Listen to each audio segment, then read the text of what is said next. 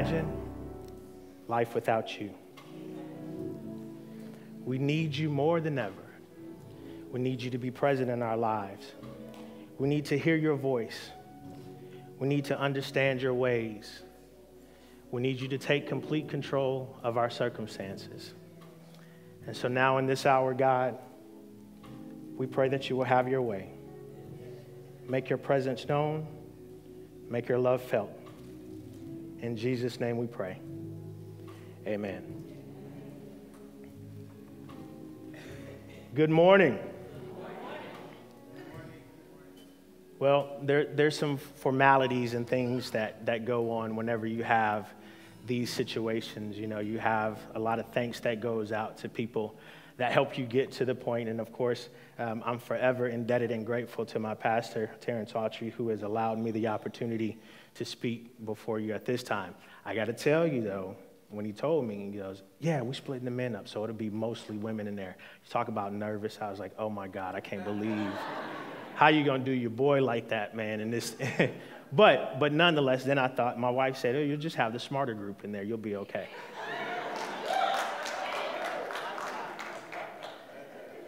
And so my mom doesn't get to come out often, but my mom and my mother-in-law are here, my aunt are here, so, you know, certainly glad that they could come. I never said this, so I'm going to take this opportunity. My mom, when I was in high school, I was, star athlete on the football team. My mom made me miss a game because our game fell on a Sunday, and I had to go to church. And so, needless to say, we lost. But, Mom, I'm still working on forgiveness in that we but I love you, nonetheless. Since we don't have a lot of time, I want to make sure that we cover everything that we have. There's a lot of stuff, and so what we want to do today is let me kind of set the tone for our objective for the day so that we can follow along. All right, so we want to take a look at three things today, right?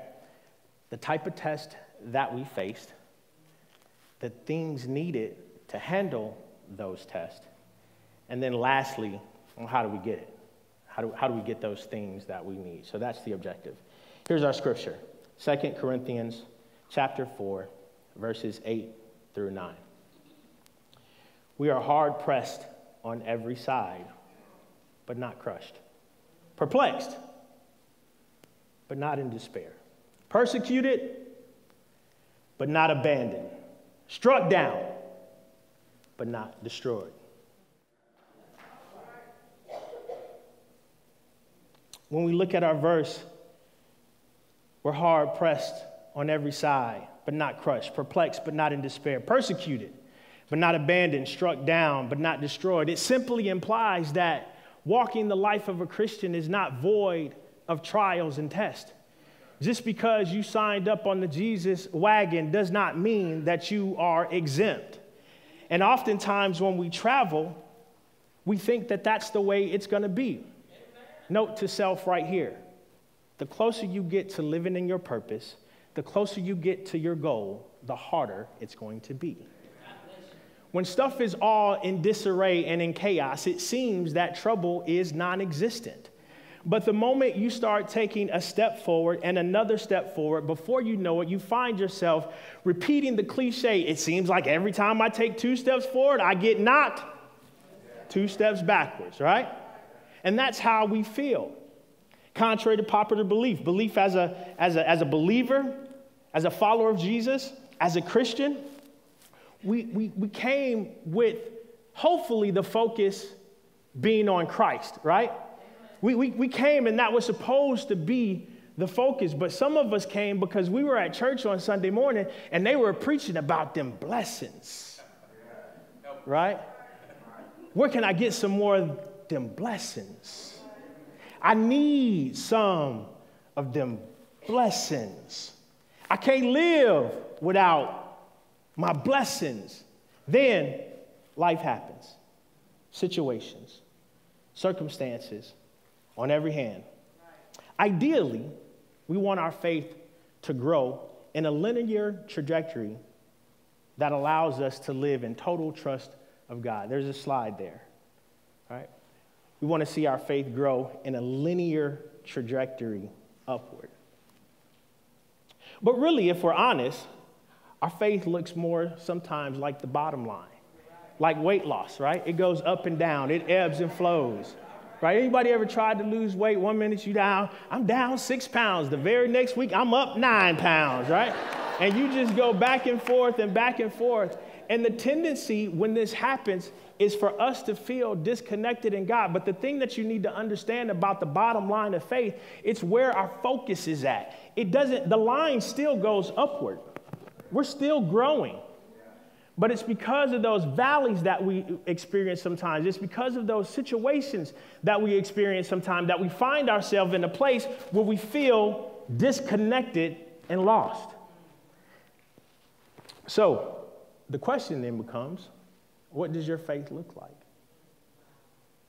You have to ask yourself and study internally where you are. And it's not a point for you to get lost. It's going to, I don't care how big your Bible is, how many Sundays in a row you've made it to church. There's going to be some times where your faith is tested. And that's just real. There's going to be some times where your faith is tested. Paul's writing to the Corinthian church. When reading the text for myself, the first thing I asked was, why do we need 2 books? That's the 1st and 2nd Corinthians, right? Why do we need 2 of them? I mean, what was going on? Like, Paul, you couldn't get this done in 1 letter. It took more letters to reach the audience. It took more to get. Why do we need that? Did he have more to say? The question becomes that verse, hard pressed on every side, but not crushed, perplexed, but not in despair, persecuted, not abandoned, struck down, not destroyed. How do we get there? All right, some audience participation. Repeat after me. Smiley. How do we get to verse 8? See, I knew this was the intelligent crowd. I'm so glad you asked that question. That's a brilliant question as to how we got to verse 8. Here it is. Understanding some of the background. All right, so Paul goes to Corinth, leaves and continues on in God's work. Now, he's supposed to return, right? The church at Corinth, he establishes a church there. It's a well-oiled machine. They are rocking in their spiritual gifts. Not only is their infrastructure of how they do things in place, but spiritually, they got it going on. They are the Christ community of that time. It's a bad church. Everybody wants to go there. It's the popping thing. It's where everybody wants to go. And then when we look back, we discover that there's these letters. There's an exchange, right? I thought that Paul just wrote a letter. This is a back and forth dialogue. There's an exchange. Paul writes a letter. The church responds. If we put, you know how long it would take to get a letter in those days? I mean, like if I was writing a letter and you're halfway or 400 or 500 miles away, there's no Pony Express. There's no FedEx, right? You're not getting that. Or you have to catch word of somebody who was traveling, right? Well, if we put that in modern times, it would be a text message, right? It'd be a text message, right? So the church at Corinth sends a text, right? So they send a text, right? And it says, hey, we have this influx of people going on around here. There's all of these temptations around us now. We don't really understand what's going on. Not to mention, they start to have internal hurt within the church. You got believers suing believers. You got lawsuits going on. You got all kinds of turmoil and issues inside of the church. And in this moment of anxiety, in this moment of pressure, they are feeling the pressure all around them. They are feeling the pressure caving in on every single side. And Paul's not there, right? That's a note to self right there. Sometimes when you get disconnected from your source, that's when you feel the pressure the most. Have you ever said to yourself, you know what? Everything started to go haywire when I stopped going to church. Everything started to fall out of line when I stopped reading my Bible. Everything started to go in a different direction when I stopped doing something. So soon as we get away from it, we find things start to unravel. But here's the good news. So Paul, once we get this text message, Paul responds with verse 8. He really does it in the entire chapter, or from the beginning all the way up to chapter 4. You can kind of hear it in there. But he responds to their anxiety. He responds to their confusion. He responds to them not understanding. He responds to them feeling like we've fallen by the wayside and we're no longer loved.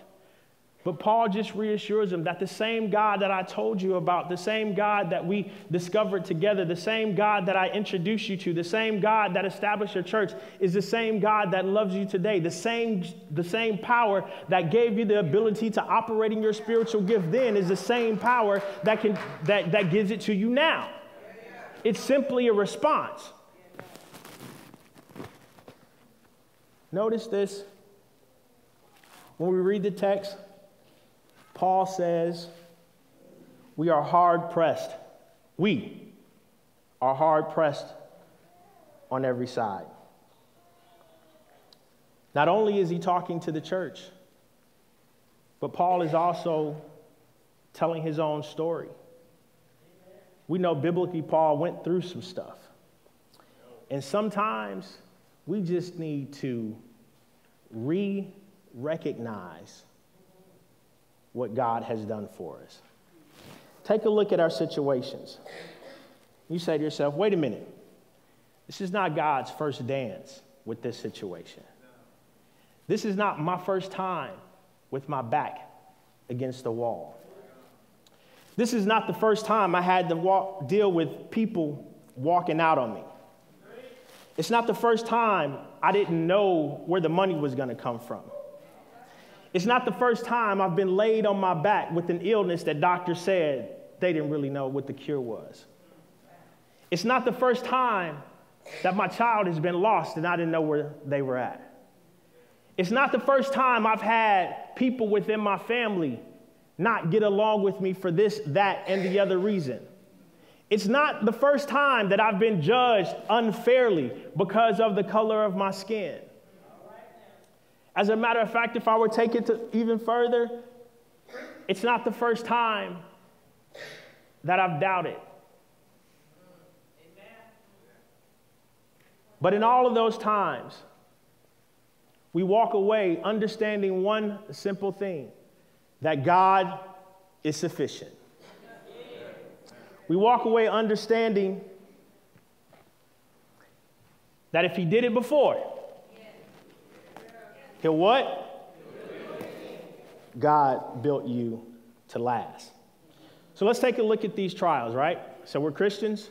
We're all going to face some trials. We're all going to go through some stuff. So let's look at these 8 types of trials that we fall into. Now, when you find the one that you're dealing with the most right now, just jump up, do a backflip, say, man, whatever it is you got to do, right? Fiery trials, intense encounters or struggles, burst of anger, grief, lust, infirmities, physical limitations, illnesses. Anybody ever been sick and God healed you? Reproaches, ridicule and rejection on the account of faith or holiness. Jesus dealt with a whole bunch of that, huh? Persecution, harassment, and oppression due to religious convictions. What about necessities? Just the everyday wear and tear of living. Just the everyday wear and tear of living. Distress, disappointments, deep hurts, tribulations, unusual pressures and challenges. And then lastly, temptations to yield to our sinful nature. If we're honest, we've all dealt with 1, 2, 3, maybe even all of them at some point, right? And even if we're being totally honest right now, Sunday morning when you woke up and walked through the doors at Christ Community, you may be dealing with some of these right now as we speak. And they're never ending. They're always there. You'll find yourself singing that song. Y'all remember that song? Don't push me, 'cause I'm close to it. I'm not too.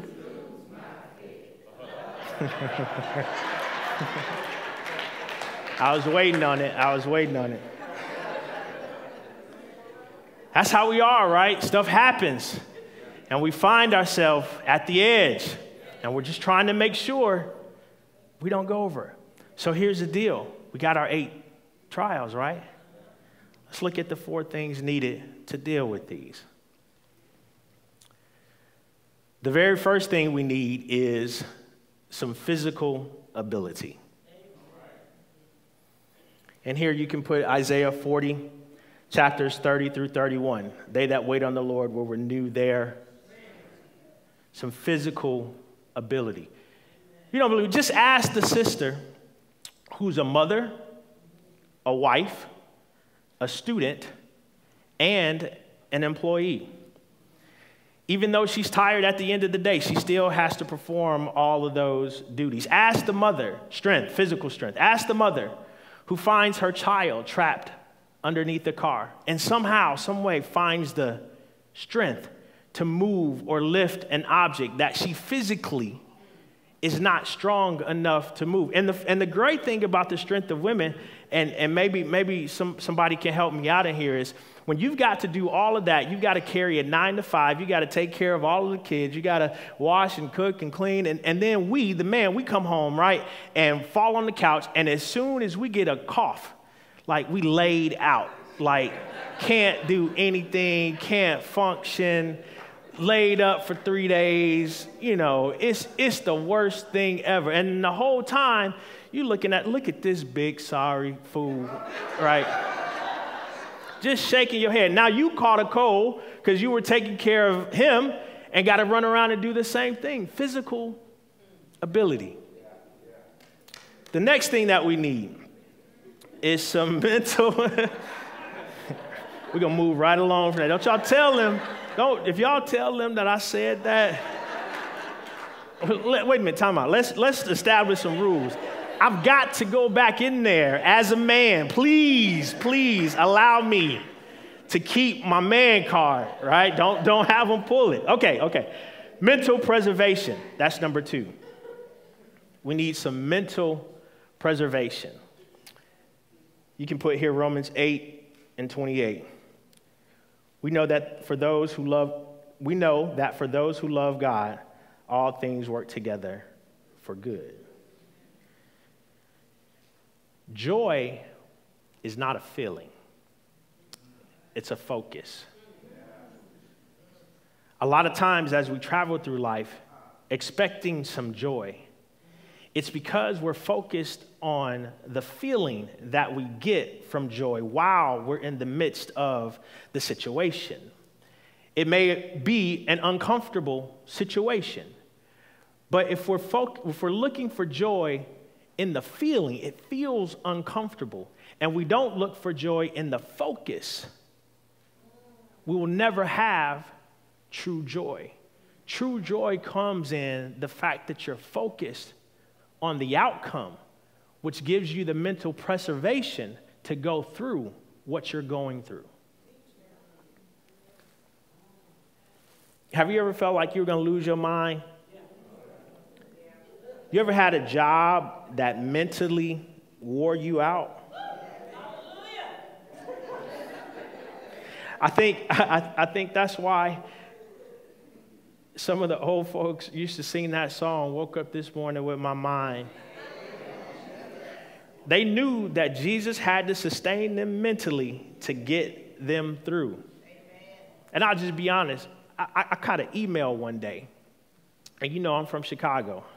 And so, if your tone don't come across right in the email, I might have to deal with it. So email comes across, and I immediately start heading to the office, right? And then someone grabbed me on the way and said, no, you're a little bit different now. We got to go back. And, right, somebody had to work on my mental, right? So we need some physical ability. We need some mental preservation. We need some, thirdly, emotional dexterity. Put right here, finesse, emotional finesse. The example that I love here the most is President Obama. When you're angry, you kind of hold your peace. You know when to show them and when to hold them. President Obama is a great example. There were times during his presidency where he was just beat up on. People just had everything negative to say about him. And I was like, yo, I'm waiting for him to just, and he never did that. He was so cool. He was so cool, calm, and collected. He demonstrated some emotional dexterity. And then fourth, the last thing we need is some spiritual fortitude. You can put here 1 Timothy 6:11. As for you, man of God, flee these things. Pursue righteousness, godliness, faith, love, steadfastness, and gentleness. I'm thinking of, remember the WWJD bracelets? What was that for? Everybody had those because it was a reminder that we all need to demonstrate some spiritual fortitude. Those very same things, righteousness, godliness, faith, love, steadfast, those are the things that we need to demonstrate. And that bracelet was a reminder of our spiritual fortitude. So check this out. We've got 8 types of trials that we all face. Agreed? We've got 4 things that we need to deal with them. Physical ability, mental preservation, emotional dexterity, and spiritual fortitude. The question becomes, how do we get that stuff? Where does that come from? Now, we've been in this series for a while called DNA. And if we take the title, the term built to last, the word built has to do with something called construction, how it's put together. The DNA of our anatomy, of our biology, it's nothing more than the biological algorithms that make up who we are as people, as an individual. And then we look at built to last. That means forever, for a long time. What's forever? What's forever? So I researched, I said, what are some of the things that are built to last? Ford had a slogan, built Ford tough. Fords don't last forever. I thought, well, let me go to the kitchen. Maybe I'll talk to Jada. You know, I always talk about my grandmother, right? So my grandmother had these cast iron skillets, right? They were both for cooking, especially fried chicken, and bopping somebody upside the head if she needed to, right? But those were pretty strong. But then I thought, I know, diamonds. Diamonds are forever. Anybody like diamonds? 1 carat, 2 carat, 3 carat, 4. It don't matter how many, just as long as they some diamonds, right? Well. If you have diamonds on and you think you just got it like that, I don't mean to bust your bubble, but there is no difference. Let me rephrase that. There is only a very small difference between a diamond and a number 2 pencil. Yet a rock on your finger and a number 2 pencil are essentially the same thing. One's worth hundreds of thousands, millions of dollars. One's worth, how much is a number 2 pencil now? I don't even know where you go to buy one. 25 cents? One's worth about 25 cents. Right? Smiley, how are they the same? Well, both of them are nothing more than carbon. The same matter, the same type of material. Diamonds and pencils have the exact same DNA. They're constructed the same. Yet one we value highly, and the other one, we don't. What do you do? Who cares about it? Matter of fact, give me a pen. I don't even want a pencil. I don't even want to use a pencil, right? But what makes the diamond so much more valuable than the pencil? Here it is. Same matter, same DNA, right? The only difference is how the DNA of a diamond is aligned, what it's bonded to, and what it's been through. The only difference between a diamond and a pencil is what it's bonded to and what it's been through. The anatomy and the DNA is the same. However, what happens to a diamond is the atomic structure of a diamond aligns itself in such a way, and those bonds become tighter and tighter and tighter and tighter. And when those bonds become tighter, some pressure is applied. Remember, it's dark coal. It has to go through some heat. It has to go through some pain. It has to go through some situations. It has to go through some issues in order for it to become the diamond that it is. So what's the difference between your old DNA and your new DNA? If we took a look at our DNA, it would look something like that internally. That's what our DNA would look like as it floats through our bodies. And I know folks like to throw up how you were originally constructed. They like to point out your old DNA. Just look at those situations and you let them know. Remember, I told you earlier, we can put our situations on notice. We can put our haters on notice that God has built us to last. Listen, I understand. Yes, I've dealt with some abandonment. I've had some church hurt. I used to be on drugs. I've had some medical issues. But obviously, you did not get a ticket to my reconstruction party. That was the way that I used to be. But as I traveled down the highway of life, I met a man named Jesus. And when that happened, he was a man born of kingship, yet he was born in a manger. He was talked about and ridiculed unjustly. His friends sold him out. He was beaten, whipped, drugged, spat on, pierced, nailed to a despicable, disgraceful cross, died and buried. But God built him to last.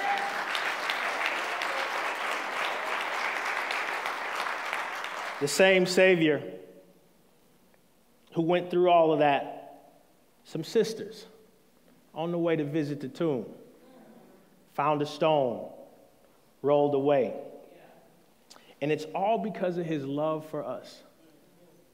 It's all because of his love for us that we now are bonded with the King of Kings, the Lord of Lords, Christ, our Redeemer.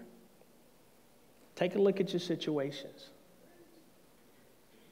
Take a look at your circumstances. And you tell them face to face, it's okay. I can handle the pressure because it's the stuff diamonds are made of.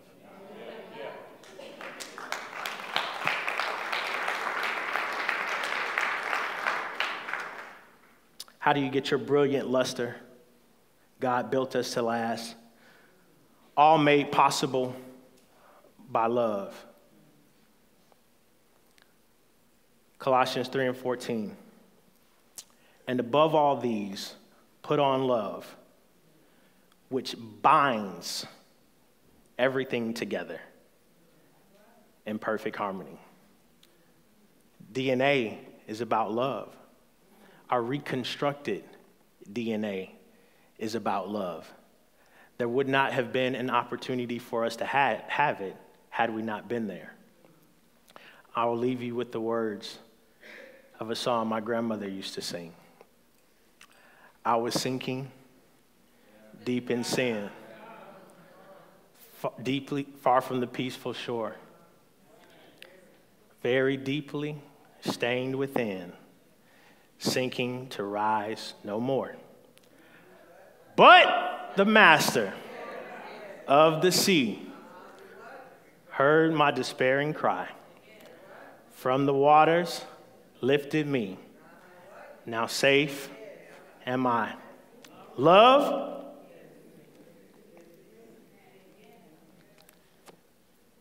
God built you to last. Father God, how we thank you for this word. God, the truth is, Sometimes as we face our daily lives, we find ourselves in a position where we're just not sure. Don't know if we're going to make it. Don't know how we're going to get out. But God, because of love, you have given us some things that give us the ability to withstand. We completely put our trust in you. We surrender to your will. We take our hands off the steering wheel and ask that you would guide us and that you would lead us. God, I thank you for reconstruction. I thank you for the ability through love that I have a new DNA. A DNA that says this is not the end. That eternal life in salvation, a chance and an opportunity to see your face because of what you did on the cross. We thank you for it. We love you. In Jesus' name.